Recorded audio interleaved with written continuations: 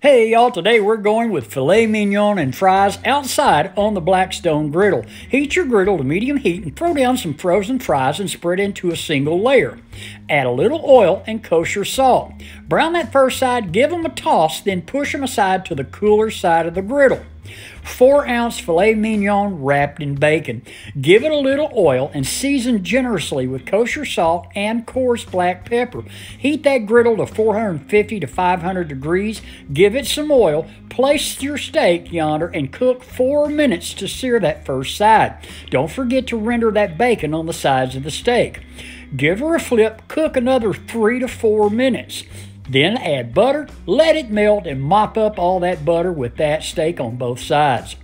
Cover to finish to 130 degrees internal, then rest 10 minutes before slicing into it and enjoying a delicious steak and fries dinner.